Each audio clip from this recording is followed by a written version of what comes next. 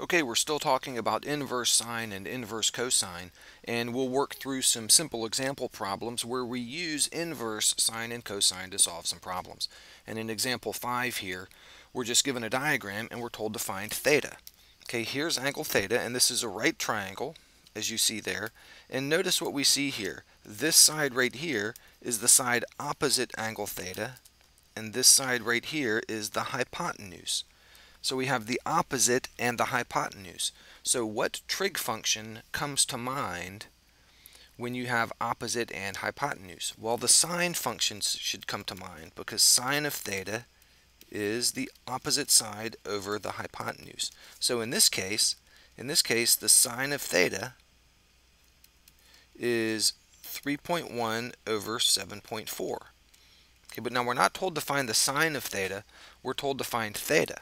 So if the sine of theta is this, then the inverse sine of this will be theta. So theta will be the inverse sine of 3.1 over 7.4. And I think it's best to do this in one step.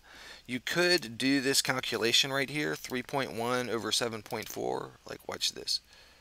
3.1 divided by 7.4 and get 0.4189. So I could right here just put in 0.4189, but that's not the best way to do it because this is a rounded number. If you just leave this in place like this, the calculator will compute this and use all of those digits to do the inverse sine. So let's do it that way. I'm going to write inverse sine. I'm going to type it in. Let me move this over here. I'm going to type it in exactly as you see it there. Inverse sine of 3.1 divided by 7.4 and hit enter. And that's 24.77 degrees. 24.77 degrees. Okay, here's example 6. We're told to find alpha. That's this angle right down here. And look what we're given. 18.7 is the side adjacent to alpha, and 19.5 is the hypotenuse. And when you have the adjacent side and the hypotenuse, the cosine function comes to mind. I'm going to go ahead and write this. Cosine of alpha is 18.7 over 19.5. So if the cosine of alpha is this, then the inverse cosine of this will be alpha. So you can say alpha is the inverse cosine of 18.7 over 19.5.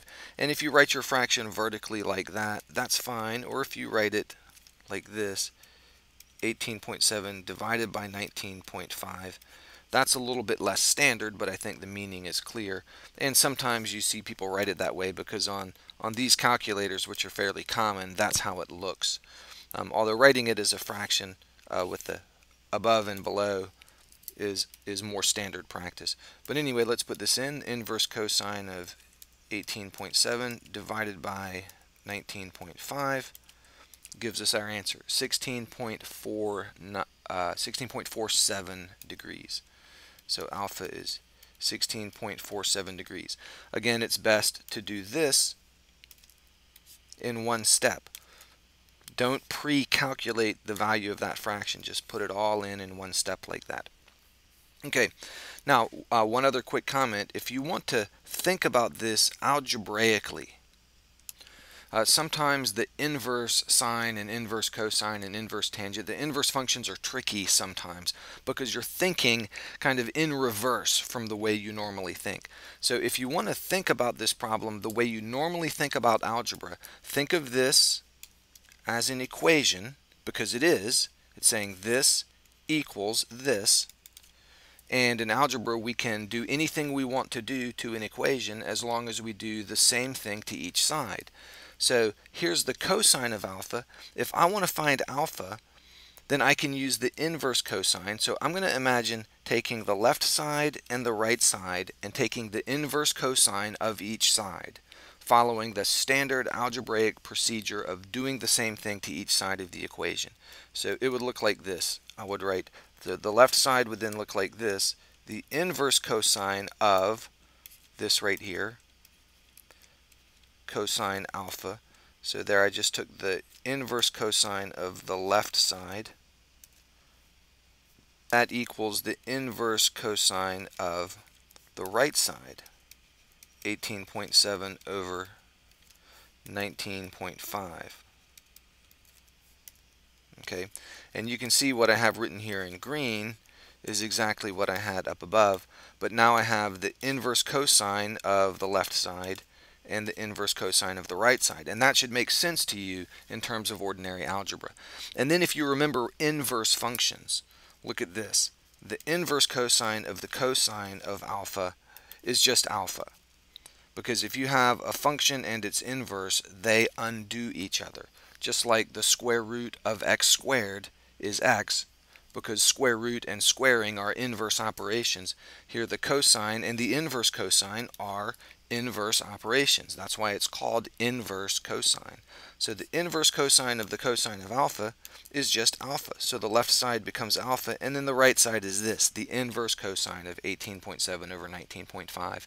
And of course, you just put that in on the calculator, and that gives us what we found earlier, 16.47 degrees. So I just point that out because some people find it easier to think of it that way. Think of it as taking the inverse cosine of each side, and some of my students find it easier to solve problems like this without getting confused by doing it that way.